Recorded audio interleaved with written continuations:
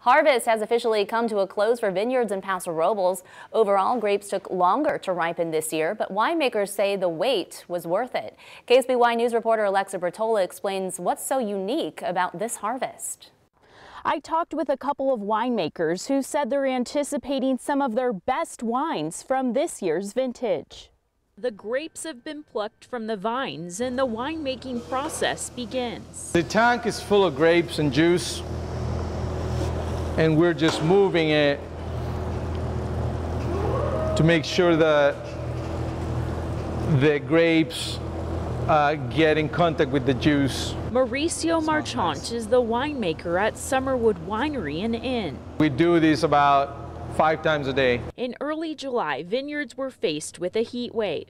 However, Marchant says from mid-July up until last week, we've had extremely wine grape friendly weather. That nice weather allow for the maturity to catch up to the sugars. Marchant has been making wine for 8 years at Summerwood. They usually harvest the Grenache Blanc first, with harvest kicking off in September. And the first week of September, I had Syrah in the tanks, and Grenache Blanc was not even close to be ready. Many in the industry have joked that 2018 was the harvest that wouldn't end. It's maybe more the harvest that didn't want to start. Kevin Usula, owner and winemaker of Kukula, says it started 4 weeks late for them. But the longer hang times have allowed the grapes to slowly develop more flavors and stronger colors.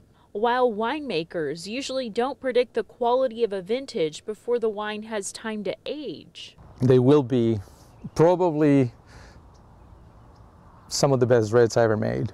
Usula echoed that optimism, specifically the chemistry of the fruit with lower pHs and acid levels being really good. This is probably the first time that I'm